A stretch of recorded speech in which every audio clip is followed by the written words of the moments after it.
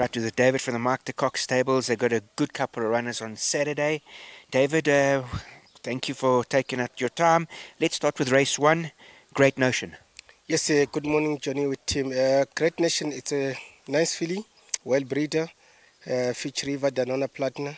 But it's not going to be easy field. It's not easy for a filly first time against a colt. And then you can check that field. If you also study quite the experience, James Horses also got a nice form. And in Raymond Danielson for Eric Vedonas, that was also got a nice form. But probably the filly, she's doing okay. The track, I'm helping with work, so I'm expecting to finish closer, Johnny. Then David, wearing of the green in race 3, we were very happy. You put the headgear on and she behaved nicely. Now going up, step up in trip, I think she'll suit her. 100% sure, Johnny. I think it's must be helping them a lot. And then also we changed the tactics to try to leading with pony. So she is helping, behavior is nice. So I'm helping 1400. I think it's not a problem. It's a type of feeling that she crank for more distance. She can go over 16, 1800. Yeah. So depend on crack, I'll see how the field goes. But she doing okay at the track. She got the experience of the raid. She deposited the raid already. She got the running date from the first time. So we're expecting it must be the best run of the day.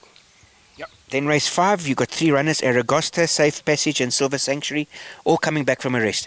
Yes, all of them, 3 of them are coming from the long layer. It's not 100% sure fitness about the Aragosta and Safe Passage.